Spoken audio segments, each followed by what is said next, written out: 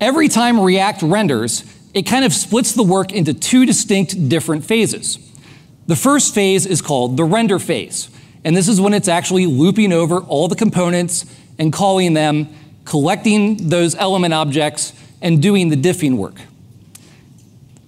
React can actually split up the render phase into smaller chunks, pause it, resume it later, or even throw away some of the work in some cases.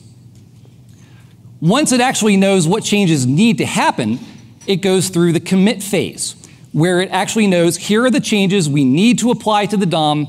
Go ahead and execute all of those synchronously. At the end of the commit phase, React then runs some of the lifecycle methods. It runs your useLayoutEffect callbacks, or the old style class component, like component did mount, component did update.